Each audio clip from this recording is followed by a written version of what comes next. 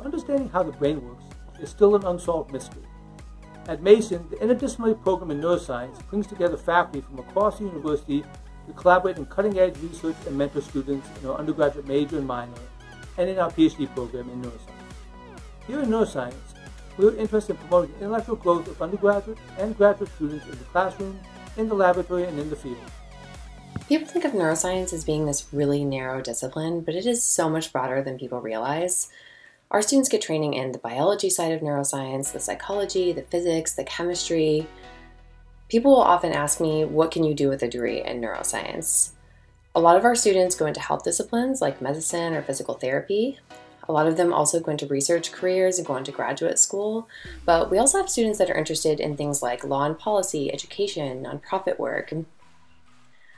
I think one of the things that makes our neuroscience program really special are the research opportunities that our undergraduates have. We don't want our students to just be washing dishes in a research lab. We want them to be really asking questions and investigating, getting that hands-on experience. One of the ways that we've done that is through developing several research-intensive laboratory courses. In one of these that I teach, Neuro 406, students use Zebrafish as a model system to study aspects of nervous system development. They develop their own research question, they collect data, they analyze that data, and they present their research at research symposiums.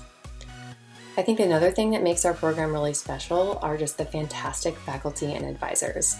We really care about our students and their success, both at Mason and beyond.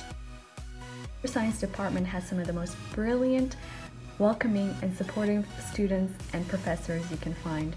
As a Patriot, you'll be introduced to an incredibly diverse environment that will inspire you and mold you.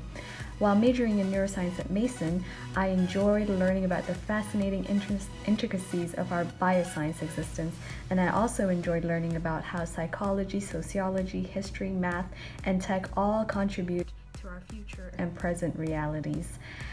In addition to being challenged to grow intellectually, I was afforded numerous opportunities to be involved in cutting-edge research, internships, and extracurricular activities both on campus and throughout the vibrant DC metro area.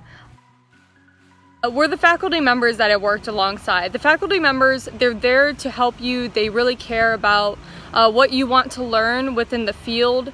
They were always open for office hours, and there's many opportunities to work with them inside and outside of the classroom. They're very approachable, and I personally had the opportunity to work at the Krasnow Institute in Alzheimer's disease and traumatic brain injury studies.